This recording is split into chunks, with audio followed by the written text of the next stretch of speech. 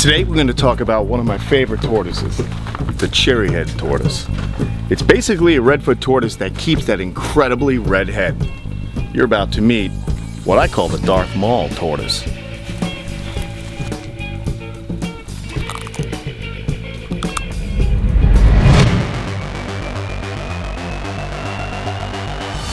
There are two things I've loved most in this life: bikes and reptiles. Now I crisscross the globe learning about all kinds of incredible animals. Sometimes I know what I'm doing. Other times I'm in over my head.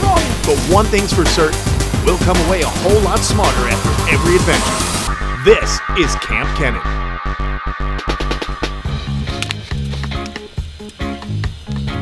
So the cherry-head tortoise, now as I mentioned in the open, it's basically a subspecies or locality of the redfoot tortoise. But the thing about these guys is that they're found in Brazil.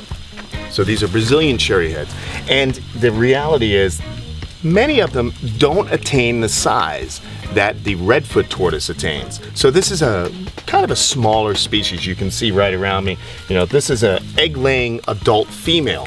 Now she may get a little bit bigger, she may not. I actually have some females that are pushing true redfoot size, but overall they're more vibrantly colored, they keep that red head, and they don't get huge. Now, how do you tell the difference between a cherry-head tortoise and a regular redfoot? Now that's a interesting question. We also have a little poops stuck to this one right here that I'm gonna peel off. You gotta be okay with poop if you like tortoises, folks. It's not the end of the world.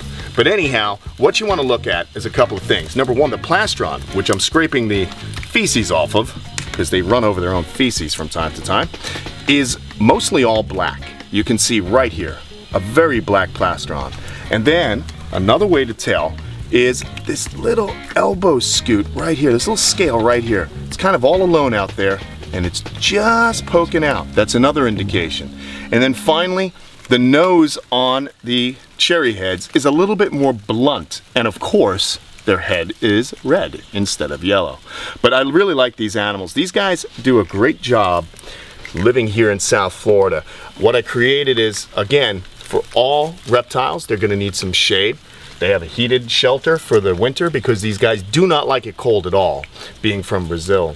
They have a grassy area where they can get full sun. Different plants on the perimeter like cactus and hibiscus that I can throw food into for them. Today they're just enjoying a little Missouri tortoise diet, which I like to throw out and spread it around the entire enclosure so it really stimulates that kind of foraging behavior that all tortoises do. Remember, tortoises are designed to walk around, nibble, walk around, nibble, and not basically have their food just given to them all over. You can create an obese tortoise in captivity. So I spread it around and let these guys walk around and really investigate their enclosure. Another thing I have to mention about all tortoises, not just the cherryhead, is that the cherryhead and regular tortoises, they're creatures of habit. You don't really need to go about changing their environment. In fact, that can stress them out. Make sure the watering hole is always where it's gonna be. Make sure the food is spread out so they can explore. But don't go changing the furniture around too much, because tortoises, they like things consistent. That's why in the wild, certain species, when roads get plowed through their habitat or houses get put up, it really throws them off.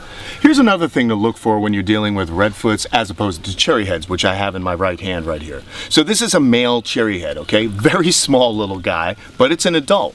He does have the concave plastron right here. You can see that, a long tail. But when you pull out a redfoot, oof, here's a big male redfoot. Look, don't go anywhere, guy. You'll notice that the redfoots have something called wasping. Look at the waist. The waist gets narrow on an adult redfoot male. That does not happen with the cherryhead males. So you can also tell it's not a redfoot because it doesn't have that wasping. And look at how much smaller it is, and it's sexually mature. It's pretty interesting to me. But they both have the big tail, and this guy's got an extremely concave plastron. So this is a regular old redfoot, albeit a very beautiful one. But you can see the yellow head, the head is turned. When they hatch out, they're red, but they change. And then here is a female cherryhead, and she's got that pretty red head, whereas if she was this size as a redfoot, it would have already turned yellow. Another really interesting thing, and I have to go grab this torch. You guys are gonna have to follow me. I have to tell you, this is really cool. This animal right here, Big Red, Darth Maul, she was given to me as a redfoot. And when I got her, I didn't know that much about cherry heads. Now, she is an atypically large cherry head, but they can get a little bit bigger. It's all depending upon their genes and so on. So, this gal is a bit bigger, right? But she displayed, and some cherry head females will display male characteristics. When I first saw her, I thought, well, there's kind of a concavity to the plastron here, and her tail's kind of big. But then I saw her digging a nest and laying eggs. So I got her out of there and consulted with a buddy of mine who said this is just a very big cherry head.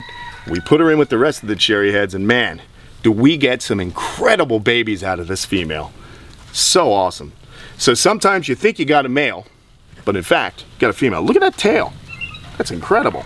You got a big tail for a gal, lady. Let's put her back down and let her finish eating.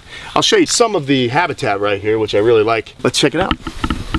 So, we got big plants here to keep the animals shaded from the harsh South Florida sun. We got some rocks for them to investigate, and a water dish. And again, clean water, so important for tortoises. People don't realize it, but you gotta always keep this water clean. They got their hide area back in here.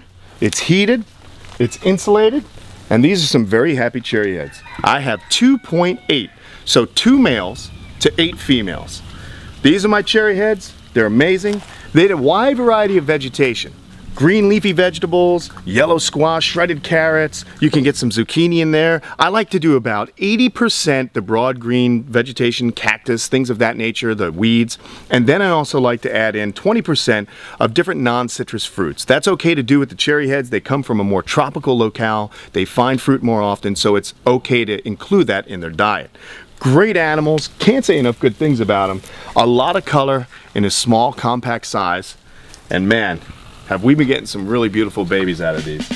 So now you know yet another tortoise species to work with. If you're looking and you have some size constraints or space constraints, I'd look at the cherry head. Fantastic animal. Don't forget to subscribe, guys. You can follow me on Instagram and on Facebook. And as always, I'll see you next Tuesday. See ya.